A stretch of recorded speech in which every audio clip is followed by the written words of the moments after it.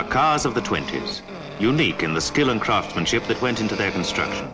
Fortunes were spent preparing and racing them. The First World War had ended and long-lasting peace with unlimited prosperity seemed to lie ahead. These are cars of the golden age of motor racing.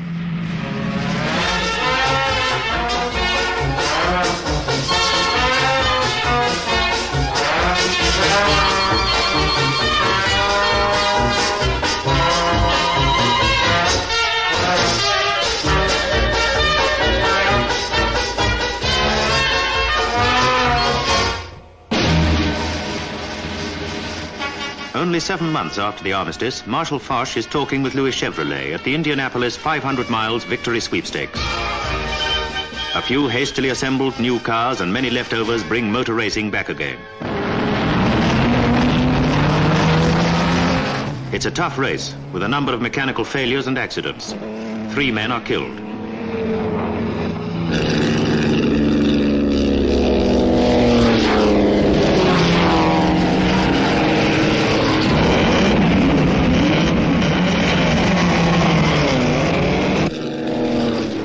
Ballots, which had been designed and built at a cost of some $120,000, are disappointing. Luckily, Chassagne is not seriously hurt.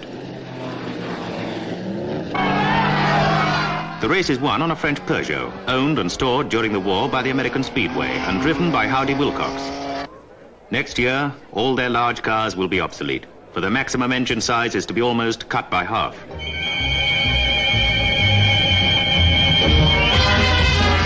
The great American sports boom has started. Tommy Milton, driving this Duesenberg at over 156 miles an hour, joins Jack Dempsey, Babe Ruth and Bobby Jones. Gaston Chevrolet and his brother also have new American cars for the 500. All have 3-liter engines, the size set for the still non-existent French Grand Prix. French hopes are high, with Chassagne, Thomas and Guillaume, and Goux. Besides new 8-cylinder Ballots, which have already proved to be the fastest cars here. It is Joe Boyer on one of the Chevrolet cars in the lead.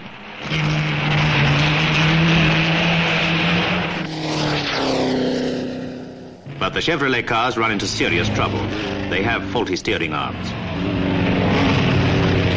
It looks like a certain win for a Ballot, driven by the American ace De Palma. Only 14 laps to go, and it's De Palma's mechanic. He seems to have run out of petrol. No, it's a faulty magneto. But although he gets going, he's lost the lead. Ballot has just failed to achieve his great ambition, to win a major race for France.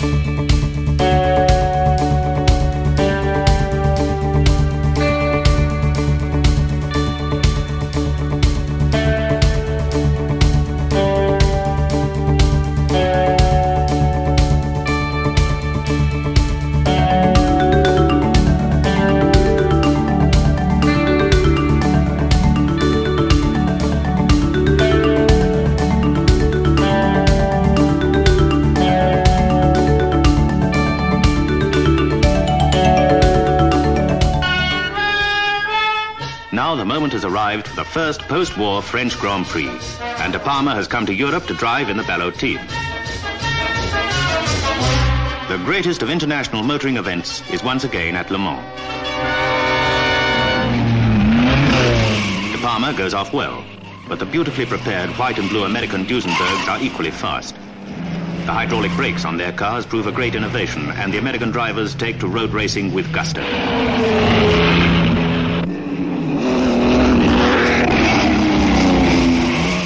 At 12 laps, Jean Chassagne on a Ballot tries to snatch the lead for France. He succeeds, and there is an epic battle between the blue French car and the Americans.